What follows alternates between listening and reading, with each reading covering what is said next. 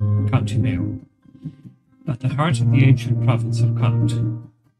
Here in this sacred place on the 21st of August 1879, at 8 o'clock in the evening, 15 people from this village witnessed an apparition of Our Lady, St. Joseph, St. John the Evangelist, a lamb and a cross at the gable wall of the parish church.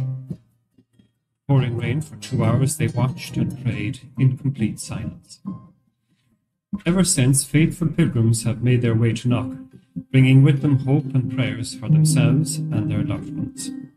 In 1979, Pope St. John Paul II described his visit to Knock as the goal of his journey to Ireland.